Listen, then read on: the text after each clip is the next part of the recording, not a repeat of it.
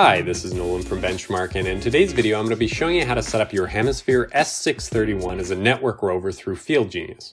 So to begin here, I've just got a video playing in the background showing you how to put the SIM card inside the receiver. So if I open up my A-side battery door, you can see that one of the two options I have there is for a SIM. So if I lift away that plastic square, as I've already done, you can see that there's a little metal tray there. And if I slide that tray towards the battery contacts and lift it up, I can then put my SIM card inside, at which point I'm just going to flop that metal tray back down and lock it in position by sliding it away from the battery contacts. And once I've done that, my SIM card's properly seated, I'm ready to begin using the software to set up my receiver. So what I'm going to do inside FieldGenius here to begin is I'm going to hit Select Instrument on the right here, and then make sure I have GNSS Rover selected.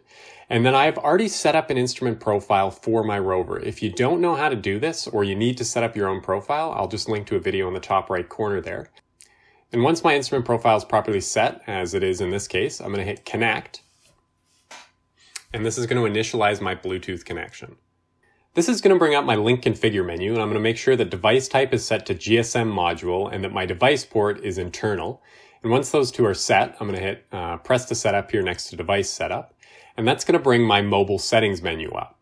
So my network options are the options for my SIM card. So in this case, since I'm using a hologram SIM card, I only have to enter an APN of hologram. So since hologram allows you to connect to any of the major carriers, we do carry the SIM card if you're interested in it. Just check our website out.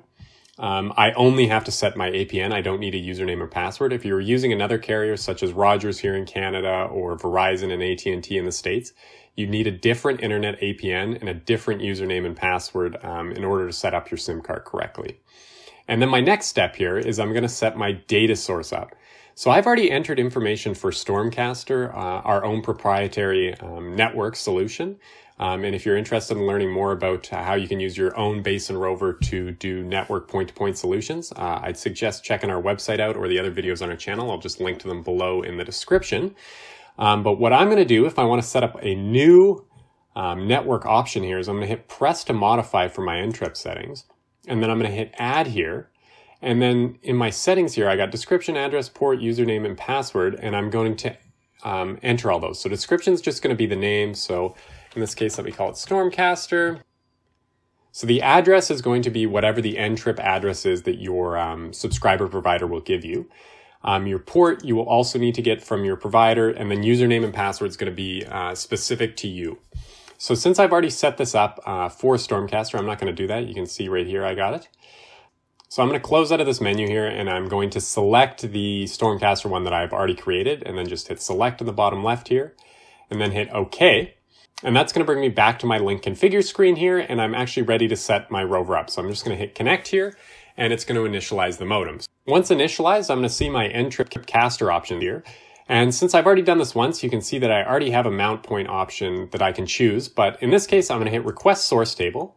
And then my receiver is going to pull all possible bit mount points that I can connect to. So in this case, I only have 2 mount points that I can connect to. And since I'm in Calgary here, I'm just going to use the Calgary Stormcaster base that's actually set up in our office here. And I'm going to select that option. I'm going to leave my correction format as is and my NMEA required as is. And I'm going to hit select, and it's going to connect to this mount point, and I will be ready to start surveying. And there we are. We're back at the main menu here. And the last thing I got to check before I can start surveying is I got to make sure that my HI is properly entered. I already have it properly entered at 2 meters, but if I wanted to change that, I just click this antenna height here. And in the resulting menu here, I can change my HI to whatever is desirable. So I'm going to leave it at 2 meters because that is correct. And if you want to know where to measure your HI to, I'll just include a link to another video in the top right corner. So once my HI is properly set, I'm going to hit OK. And then if I hit RTK fixed here, you can see that I can now take a fixed solution. And that's all for today's video. If you have any questions about anything you've seen in today's video, including Stormcaster or the Hemisphere S631, please check out our website at bench-mark.ca, or you can give us a call and talk to one of us in the office at 1-888-286-3204.